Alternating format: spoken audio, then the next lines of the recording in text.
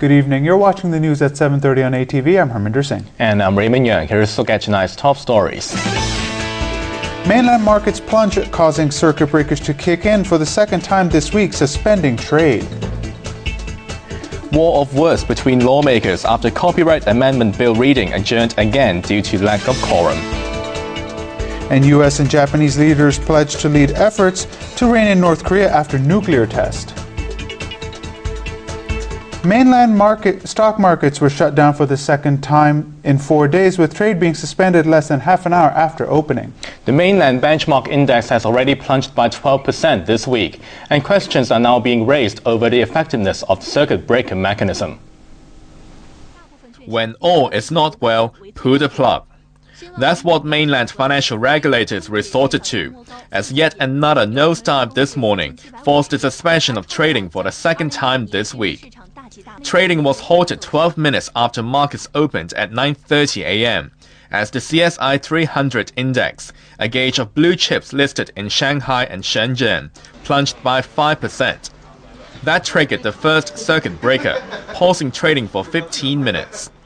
But the freeze did nothing to calm investors, as the index dipped another 2% right after trading resumed at 9:57 a.m. That prompted the second circuit breaker to kick in just 1 minute later, this time abandoning trade for the day, marking the shortest trading session in the market's 25-year history. On Monday, the markets were closed at 1:33 p.m. The Shanghai Composite ended 7.3% lower, while the Shenzhen component lost 8.3%. The CSI 300 has plummeted 12% in just 4 days of trading this year, erasing a 9.4% rise in 2015. The panic sell-off was triggered by a further weakening of the yuan, with the midpoint rate 0.51% lower than yesterday, the biggest drop since a 2% devaluation in August. The surprise move by the People's Bank of China intensified fears that the world's second-largest economy could not put the brakes on the looming slowdown. Critics argue that the circuit breaker, designed to restrict market volatility, doesn't help ease investors' fears, as they may rush to exit their positions as soon as trading resumes. With no trading curbs, the Hong Kong market suffered a spillover of the turbulence across the border. The benchmark Hang Seng Index shed 647 points, or 3%, to finish at 20,333, the lowest close since July 2013. Investors in the region were also rattled by the uncertainty, with Tokyo's Nikkei falling by 2.3%, while Australian shares dropped by 2.2%. The second reading of the copyright amendment bill was adjourned once again, this time for 2 weeks due to a lack of quorum. Pro-Beijing lawmakers condemned their Democratic counterparts for wasting time with the endless filibuster. Vicky Wan reports.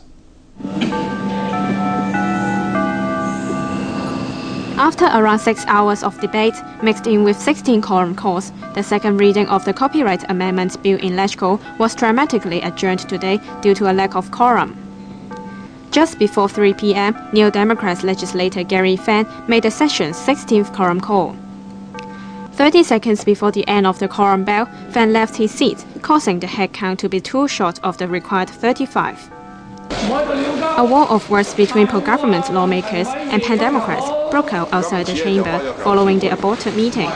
We would like to condemn the pan-democrat who bring this current situation.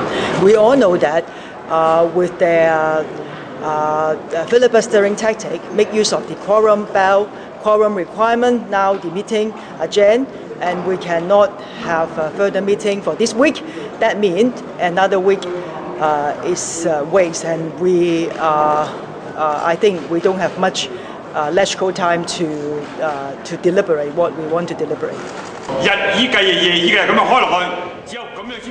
Unionist Wong Kwok Heng even urged the council to consider changing its proceedings to make lawmakers stay around the clock for discussions. But some pan-democrats refuted the accusation, saying that some pro-establishment lawmakers were also to blame because some were not at their seats. Filibustering is a long tradition in political history. For Hong Kong government and also for the pro-government councillor, being not able to deal with such strategy that express their, that just indicate their incompetency and also inability, to meet with political crisis. So that it is maybe about time for us to urge for a change of government or change of the pro-establishment councillor.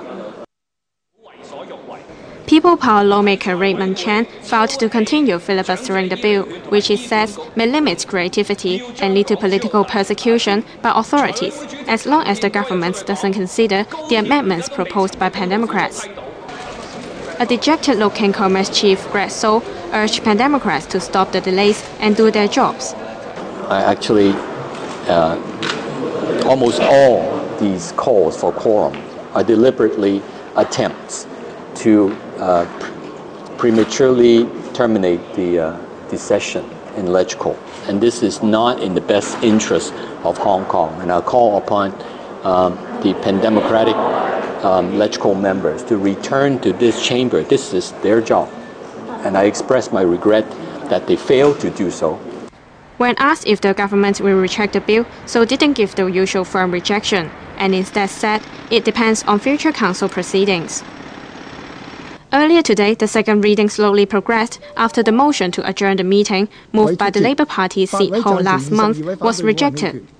Ho later proposed to refer the bill to a select committee to make way for other debates, such as the policy address, so all controversial issues could be discussed at the same time. But LegCo President Zhang Yuxing said it will be up to council members to decide on whether to accept Ho's proposal. Zhang also said he will arrange meetings with both camps, but warned that nothing will be resolved if both parties refuse to cooperate. The adjournment of meeting sparked outrage from the Hong Kong Copyright Alliance. It says the survival of the creative and entertainment industries are at stake unless the legislation is updated. The council is scheduled for the policy address next Wednesday, meaning the debate will be postponed until the 20th of January. Vicky Wang, ATV News.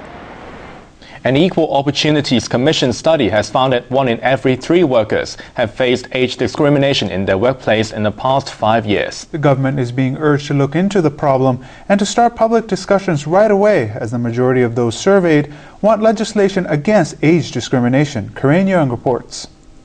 Ageism is causing emotional distress to some senior employees and is affecting the economy in terms of lost productivity and skills, according to the Equal Opportunities Commission. Between February and July last year, the Commission surveyed about 400 employees. 35% of respondents said they have experienced age discrimination at work in the past 5 years, and that is a serious situation in Hong Kong. They reported different forms of discrimination, including receiving lower salaries, being denied promotions, or being targeted for redundancy. 78% agree that those aged 60 or above face prejudice, with 1/3 saying the problem is also being experienced by young workers aged 15 to 19. An overwhelming majority of 70% want legislation against age discrimination. However, some employers who gave the Commission an in-depth review were reluctant to get on board. One of their concerns is that this could reduce flexibility in their business decisions, but the Commission said this won't be compromised. In fact, our current law, including the SDO, the Sex Discrimination Ordinance, the RDO or the DDO, we all have this kind of exemption if there is a genuine requirement for a certain attribute, including age. This can be exempt under the law.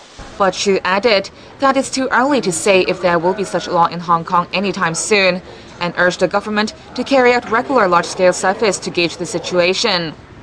The EOC wants practical guidelines on workplace age discrimination publicized on a wider basis.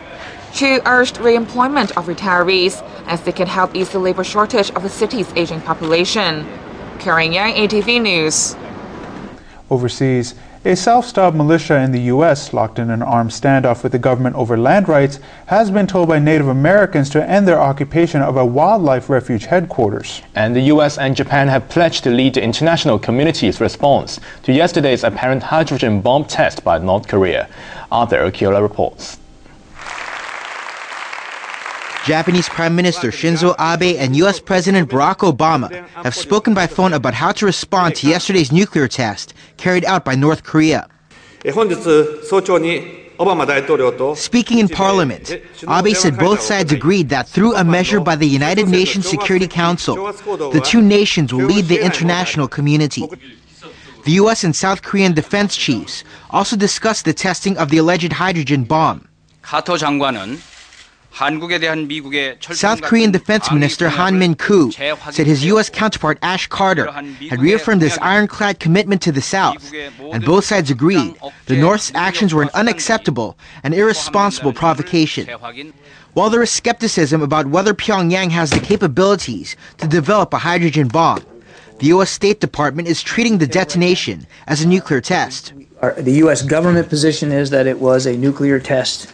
We're still working our way through the metrics here, so I'm really not at liberty to offer more definitive analysis than that. Nothing we've seen so far backs up the claim that this was a hydrogen bomb. North Korea has said it will continue to strengthen its nuclear capabilities in order to defend itself against what it calls Washington's hostile policies. In the U.S., Native Americans in Burns, Oregon have slammed a self-styled militia engaged in an armed standoff with the government over ranchers' land rights. Ammon Bundy and his supporters arrived in Oregon after ranchers Dwight Hammond Jr. and his son Stephen were jailed for setting fires that spread to federal land. Bundy is the son of a Nevada rancher who was involved in another armed standoff with federal authorities in April last year. The protesters say the government wants to seize private ranch land for its own use and insist they're helping the Burns Paiute tribe, who hit back, saying the militia's ignorance of the area's real history was offensive. They have already in their mind decided what they want to do, and any rational or reasonable conversation, negotiation, whatever, I don't think is going to sink in with them. We as Harnett County residents don't need some clown to come in here and stand up for us. This community is hardworking. Everybody, we make something out of nothing here. We don't got no jobs here. But we don't need them to back us up. Law enforcement called on the occupiers to leave, saying they had hijacked what was originally a peaceful rally. The second powerful storm in 3 days triggered by El Nino hit Southern California, bringing torrential downpours and flooding.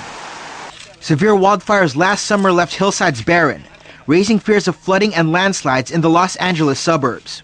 I'm concerned because my garage is overflowing right now with wind. I can't get rid of the rain as fast as it's coming in. It just flooded my backyard. In San Diego, the storm submerged several cars at a flooded intersection. Forecasters say the El Nino season is expected to last into spring. Arthur Urquiola, ATV News. The latest innovation in robots, gaming, and virtual reality are all on show this year at the Consumer Electronics Fair in the U.S. The focus this year will be several companies which hope to rise above the competition with drone technology. More from Arthur Urquiola. There's no telling what you'll see at the Consumer Electronics Show, which opened in Las Vegas with 20,000 new products on display. Chip giant Intel unveiled its 9-bot droid, developed with Chinese developer Xiaomi. Aside from looking like something straight out of science fiction, it boasts voice recognition and a 3D camera. This is capable of moving around and identifying stuff. It can respond to voice command, and it can stream stuff to your phone. Also on show is technology from startup Urania, which uses a 3D infrared camera to allow gamers to see themselves in the video games they play. They have fun and want to play with others. They want to play with their friends. They want to share it. It's more fun for everybody. This year also looks to be the battle for drone supremacy, with more than 100 models building on the tech, which is rising in both popularity and capabilities.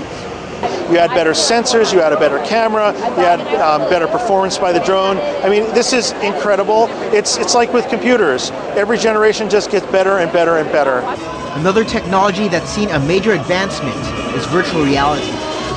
Industry leader Oculus is creating a major buzz with the Rift, a virtual reality system that's further blurring the lines between what's real and what's not. And virtual reality will continue to move.